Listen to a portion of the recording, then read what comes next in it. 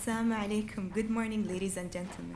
My name is Reem Al-Jada, and I'm a junior student majoring in art history at Virginia Commonwealth University.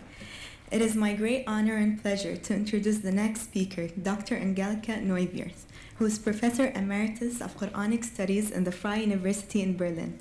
Professor Neuwirth received her PhD in 1972 with a thesis on Abdul-Latif al-Baghdadi's book Lambda on Aristotelian metaphysics published in 1976. She brings her expert knowledge of Persian language and literature, Oriental studies, and classical philosophy. Her research focuses on the Qur'an, its interpretations, and modern Arabic literature in the Eastern Mediterranean, especially Palestinian poetry and prose. I am personally very much looking forward to hearing her scholarly discussions on the Qur'an. Her presentation is entitled Scripture, Revelation, and Writing, the Qur'an's Epistemic Recast of Arabian Late Antiquity. Please join me in welcoming Professor Angelika Neuwirth.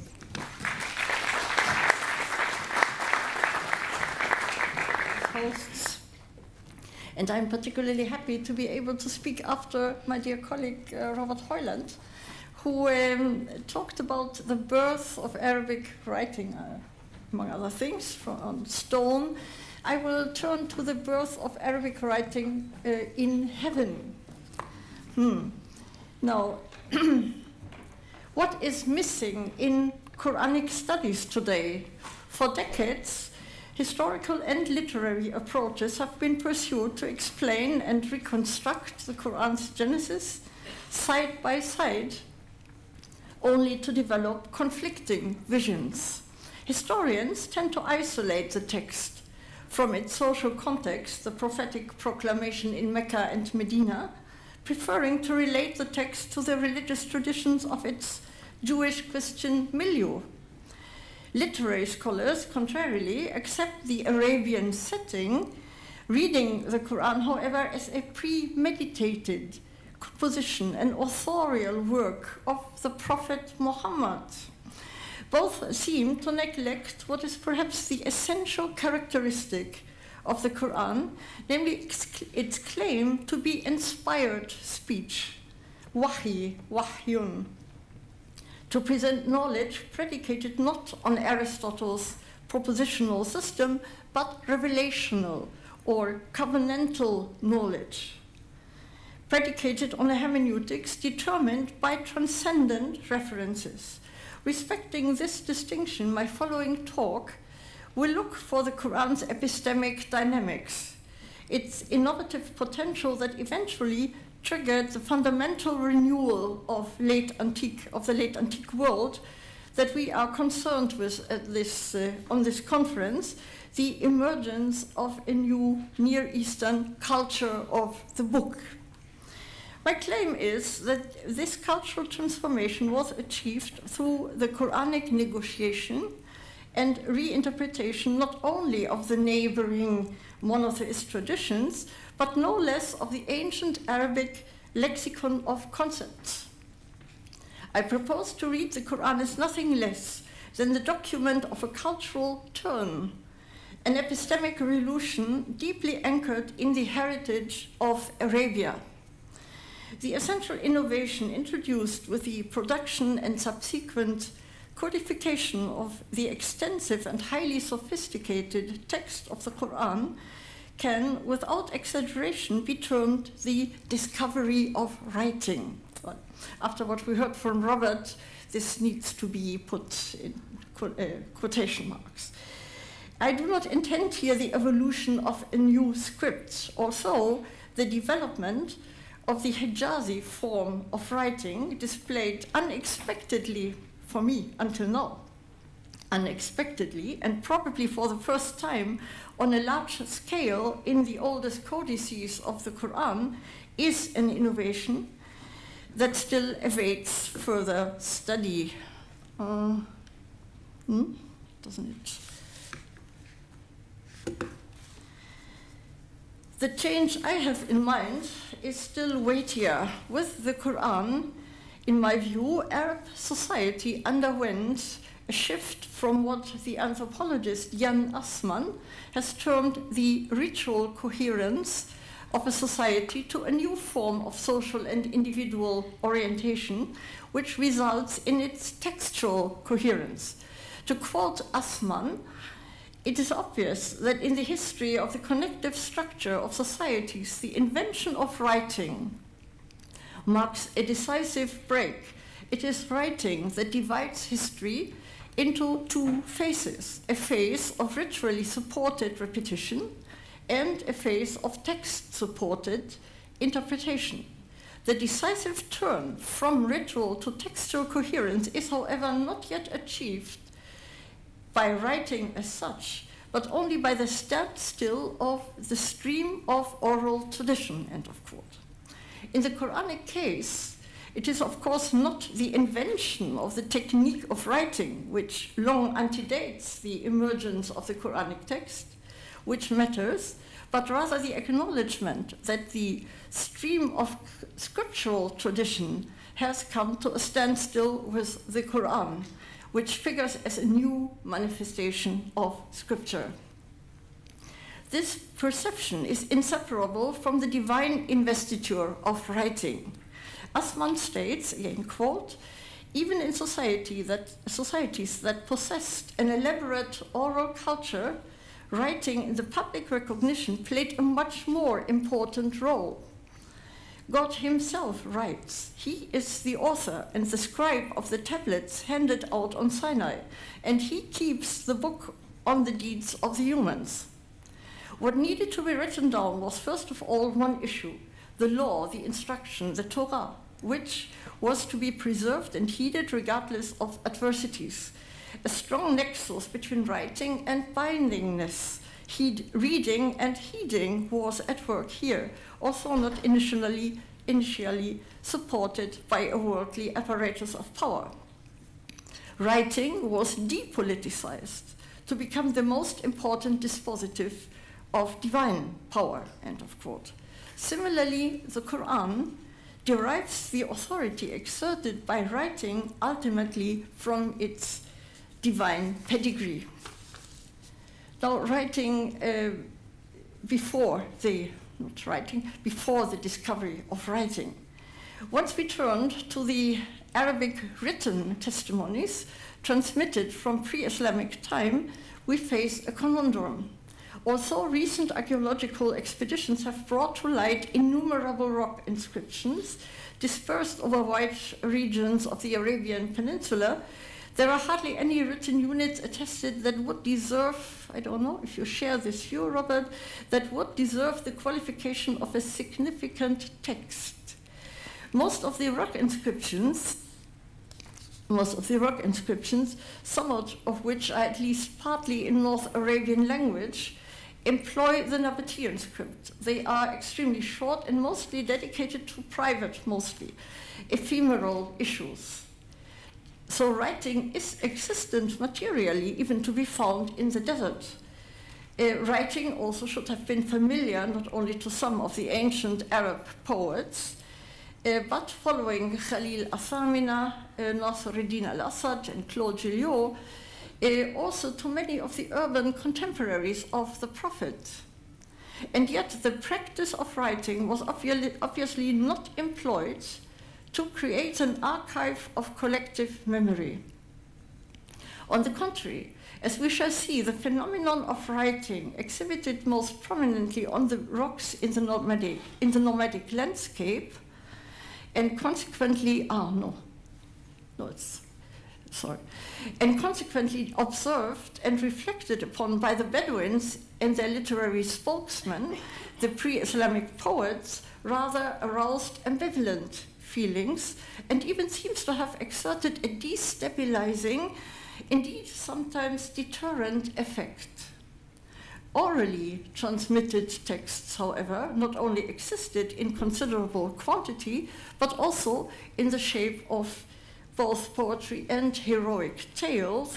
Ayam al-Arab attest a keen stylistic and rhetoric interest and competence on both the side of their composers and their recipients.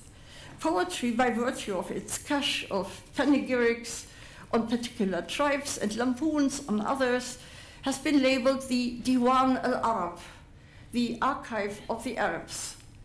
The realm of ideas put forward in these texts is, however, limited to their particular milieu, which can be captured through an equally limited scope of literary genres. The narrative to report heroic tales, the panegyric employed in poetical sections extolling the poet's tribe, fakhr, and the descriptive in the middle part of the qasida, which depicts the poet's camel or his itinerary through the desert, wasf. Important to note is the almost total absence of discursive speech. There are no theological, legal, or cultic debates in pre-Islamic poetry. Indeed, little theoretical thinking can be traced, if we do not concede one important exception. The Dhikr al-Atlal section, the lament on the deserted encampments. There is arguably a serious philosophical interest lurking in the Nasib, the introductory part of the Qasida, which in James Montgomery's words, quote, expresses a pessimism and sadness which sow the seeds of doubt concerning the validity and general relevance of living one's life according to the dictates of Bedouin ethic, end of quote. We will return to this issue in the discussion of the ambivalent perception of writing. It is a striking fact, then, that the Qur'an appears seemingly out of the void as a full-fledged discursive text, extensive in range and replete with theological and philosophical queries. This observation has been vexing Western scholars for generations. The Qur'an's surprising richness of ideas and its consummate form have even roused doubts about the genuineness of the Islamic narrative of the Qur'an's origin as such. How can an intellectually sophisticated literary text emerge from a remote space like the Arab Peninsula? The conventional image of the empty Hijaz has only been corrected in more recent scholarship, thanks to Peter Brown, Glenn Bowersock, Christian Robin, Garth Foden, James Montgomery, and Robert Hoyland, of course, and others, who have provided historical, epigraphic, and iconic evidence for the fact that a transfer of late antique knowledge from both the northern and the southern neighboring regions to Arabia had been going on during the centuries preceding the appearance of the Qur'an. So our knowledge of these processes is still incomplete. Yet the fact remains that the Qur'an comes as a sudden disclosure in Arabic language of until then unspoken of, or at least unattested, discursive ideas. Now, to come back to the ambivalent perception of writing in the eyes of those nomadic individuals who are represented by the ancient Arab poets. There is a whole corpus of Jahili verses that mention a writing called by different names, such as Khat Zabur, the writing of a writ, Ma Khutta bil Qalam, the writing of the reed pen, Khat Dawat, writing from ink, from an inkhorn, Rasm, a writing, and other designations. One name for writing, however, stands out, Wahy, Wahyun. Wahy is no technical term for writing, of course, but rather denotes a non-verbal communication through signs, such as may take place between animals, for instance, or if between humans involving a foreign, ununderstandable language. In pre-Islamic poetry, however, wahy is usually applied to the writings found by the observer, that is the persona of the poet, engraved on a rock or applied to it as a graffiti. We saw examples just now. It is a writing which he does not or cannot decipher, a sign system devoid of meaning, an appropriate metaphor for the poet's existential aporia. Take, for instance, the verse of Zuhair. Liman talalun kalwahyi afin manazilu. Afarasu minhu faruseisu fa'akilu. Who now inhabits a remnant like writing. Its dwellings effaced there are Aruses and Aqil. And again Zuhair, Liman diyaru rashituha bilfatfadi kalwahyi fi hajar al-masil al-mukhlidi. Who now inhabits the abodes which I chanced upon on the hard ground, like the inscription on a perdurable rock in the torrent bed. There is no space here to quote the numerous further references to wahi in ancient Arabic poetry.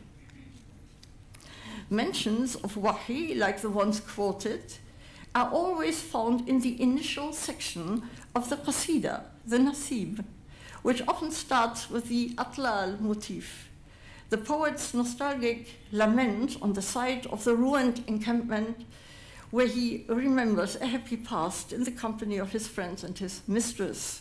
The nasib is uniquely open to poetical introspection. It invites reflections on the transitoriness of emotional fulfillment and moreover on the futility of human life as such. Susan Stetkevich has explored the poet's stance vis-à-vis the atlal. In her view, the image of writing in the desert scenario was meant to induce the poet's awareness of aporia. Since the rocks with their writings on them do not speak for themselves, but bear messages that must be deciphered, the poet in Labid's Mu'allaka, for instance, stops to query the rocks and the ruins, sa'altuha, as well aware that they, the mute immortals, summun khawalidu, will not speak. Yet Susan Stetkevich argues they do offer a response to the poet's aporia, symbolizing, quote, the permanence of nature and the impermanence of culture, and thus ultimately nature's immortality and man's mortality, end of quote.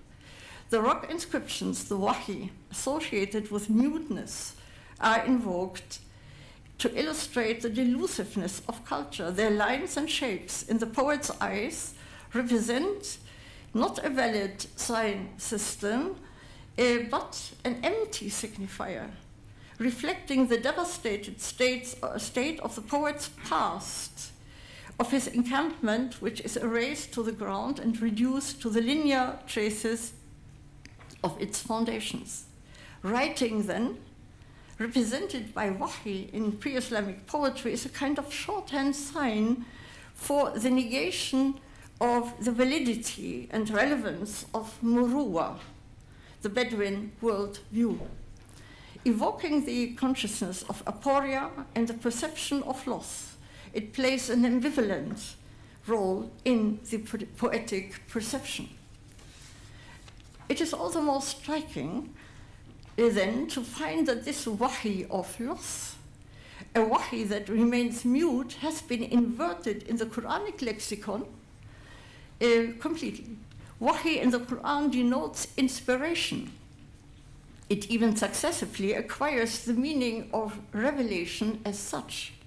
It is noteworthy that not only wahi but also ayah, sign, trace, is part of the imagery of the atlal sections in ancient Arabic poetry. In the Quran it is, like wahi itself, recontextualized.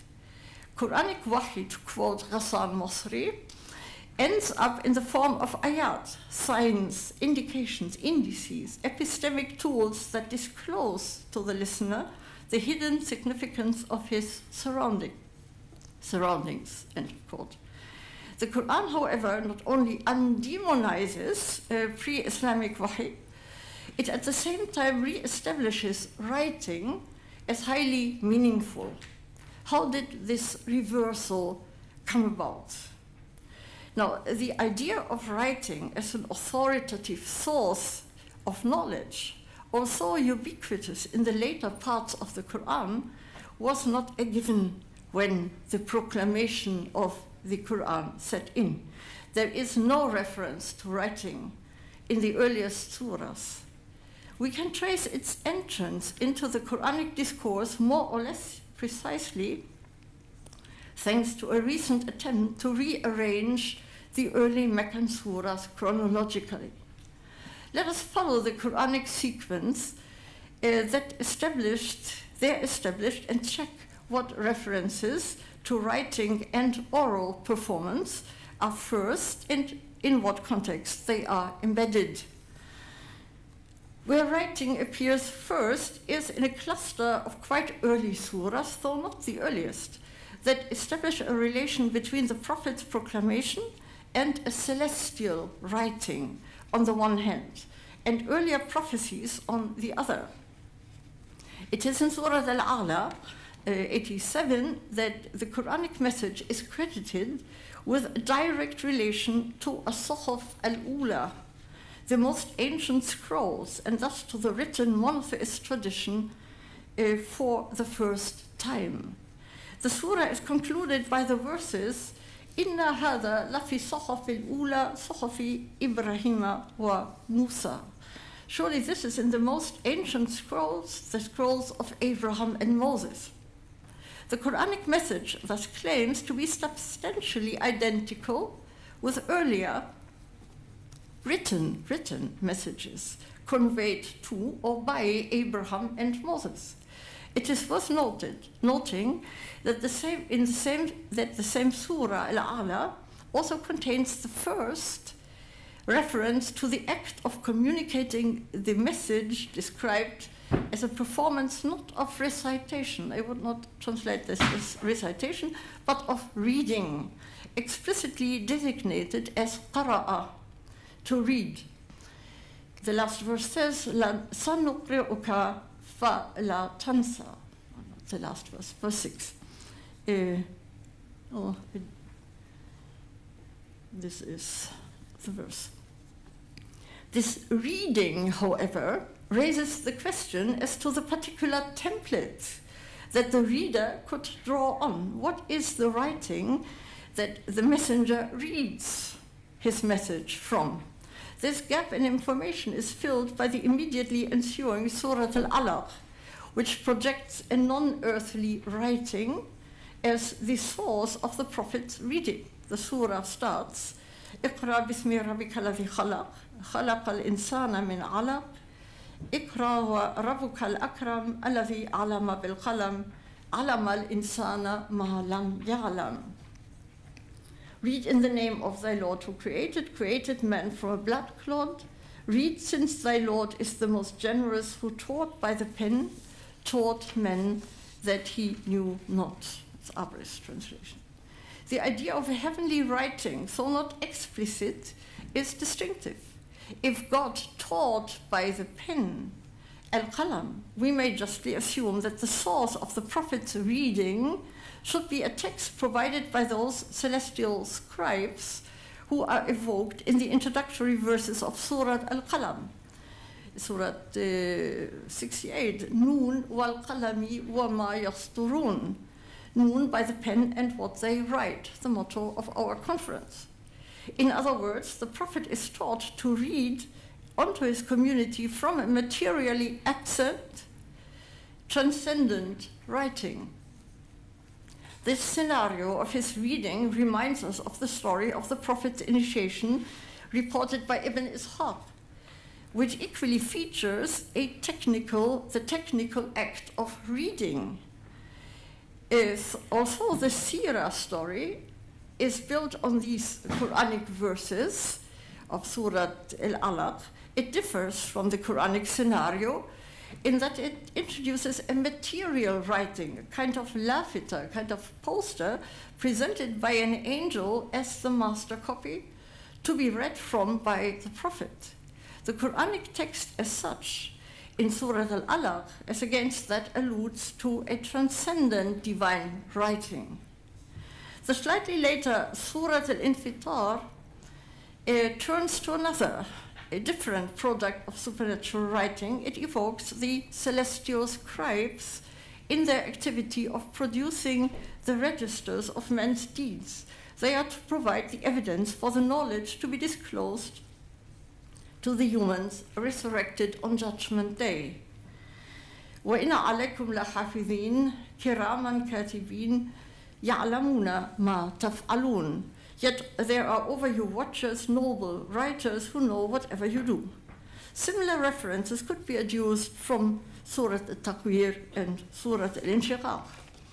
The most significant writing, however, on which the reading of the Prophet draws is the comprehensive corpus of knowledge kept on the preserved tablet, al-Lawh al-Mahfuz, a Quranic concept that comes very close to the idea of the heavenly tablets cherished in the Book of Jubilees, which contain instructions to be communicated by men through prophets.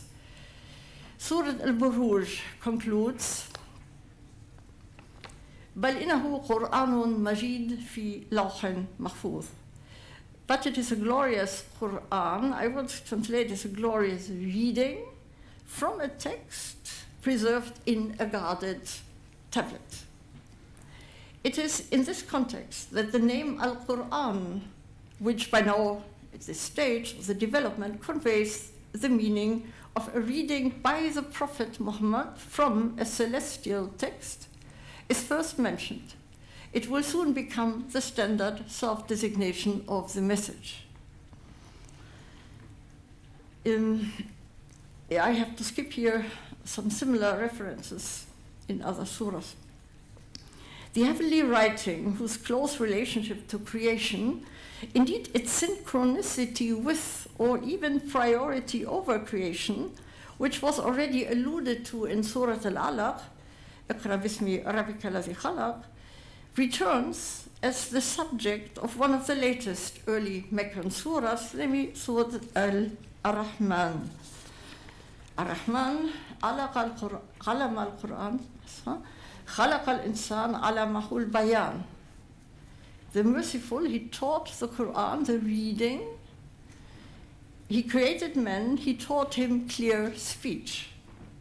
This is a text that puts the creation of man second in rank or even in time to that of the text, and thus comes close to the perception of pre-existent Torah, as mentioned in Proverbs, where it says the Lord Torah speaks about itself. The Lord created me as the beginning of his way, the first of his works of old. This understanding does not yet clearly transpire in Surah Al-Alaq. It becomes, however, predominant after Surah Ar-Rahman. It is ultimately because of this pedigree, of this genealogy, of the Prophet's reading, its relation to the heavenly writing, the pre-existent word of God. In late antique terms, it would be the Logos, that writing in early Meccan surahs rises to the rank of the most authoritative vehicle of power.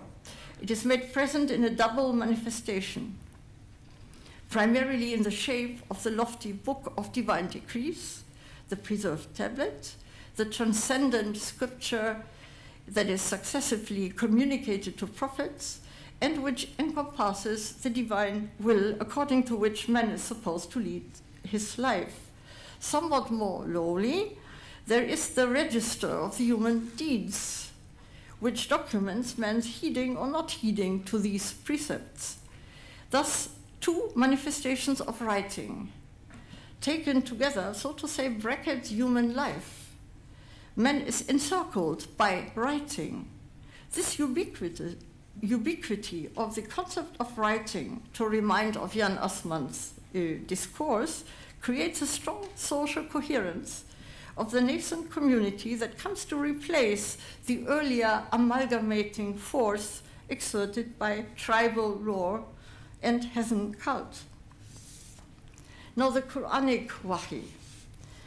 Qur'an is at once the act of reading and the corpus of text to be read, not from a materially present, but from a virtual transcendent writing, which would have been undecipherable to a non-prophet. This unique act of supernatural natural reading thus resembles the decodation of an otherwise unintelligible writing, a wahi. And indeed, in the Qur'an, the receiving of wahi occasionally figures in the position of the prophet's act of reading. Surah An-Najm, my last quotation, has وَالنَّجْمِ إِذَا هَوَّى مَا ضَلَّ صَاحِبُكُمْ وَمَا غَوَّى وَمَا يَنْطِقُ عَنِ الْهَوَى إِنْ هُوَ إِلَّا وَحْيٌ يُوحَى عَلَمَهُ شَدِيدُ الْقُوَّى. By the star when it plunges, your comrade is not astray, neither earth, nor speaks he out of caprice. This is not but an inspiration inspired, wahyun yuha, toward him by one terrible in power. The Egyptian scholar and exegete Nasser Hamid Abu Zayd explained the Quranic wahi as a sign system employed by the divine speaker whose understanding is reserved to his elect. God's language is a coded, non-verbal language, a wahi, which needs to be translated into human verbal language. This new ranking of the non-verbal, commonly unintelligible sign system turns the pagan wahi of loss, of aporia and loss, into a Quranic wahi of fulfillment. Wahi as the divine revelation, the noblest form of communication humans can aspire to, radically reverses the poetical use of wahi as the mirror image of the devastated past and as the emblem of the muteness of the material world. If this reconfiguration of the poetic mute wahi of the pagan literature in the shape of the Quranic communicative wahi is no linguistic coincidence, but a purposeful conceptual stratagem, as already Josef Horowitz in 1926 had speculated, this would indicate that there is an intentional reversal of the pagan world view involved. The Qur'an is a text deeply anchored in its Arabian societal milieu. In the Qur'an, the thoroughly pessimist worldview of the pagan poet, his nostalgic question about the gone-by times of human greatness and happiness, the Hellenistic question, ubi sunt qui ante nos in mundo foere, where have those gone that were there before us, is rigorously reversed. It gives way to a positive attitude, confident in the sustained grace of divine human communication, made possible through the prophetical power of decoding and reading wahi, the non-verbal language of the divine other. The conceptual lexicon of the Arabic language has been transformed. The rediscovery of writing as intelligible and meaningful, and moreover its acceptance as a divinely established medium of authoritative communication in the Qur'an is a response to two heterogeneous challenges. The need to provide a solution for the aporia of the ancient poet about his history and his past, and the given fact of the immense authority enjoyed by writing in the monotheist milieu of the Quranic community. The community's adoption of scriptural thinking, their conviction that God conveys his message in writing, indeed that he commissions writing, suggested a new structure of the world. The erstwhile solely empirically perceived reality was turned into an eschatologically informed space, cyclical time giving way to the perception of a longue durée filled with meaningful covenantal history. This is what the social philosopher Max Weber would have termed an enchantment of the world.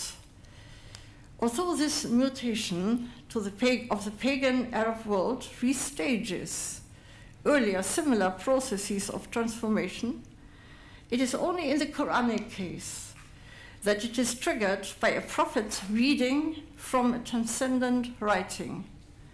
al-Lawh al-Mahfuz, thus producing a rhetorical miracle, the Qur'an.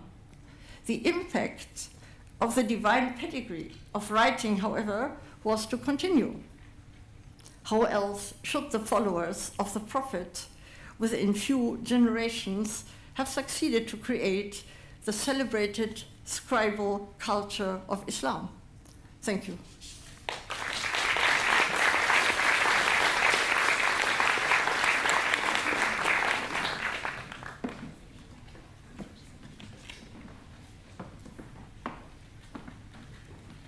Thank you, Angelika, for this illuminating and stimulating talk. I think we've seen in the first session how we have sort of two legs that have established, one about the physical nature of writing and one about the meaning of writing. And we're going to turn in the second part of the morning session to how these two legs sort of created a body or supported a body of writing as it flourished in later centuries. I think we should break now, and we have quite a bit of time, which is wonderful. So we will gather at 11:15 for the second half of the morning session. There's coffee and refreshments outside. Anything else to? Oh, no, we're not doing that right now. Okay, so we'll enjoy, and we'll see you at 11:15.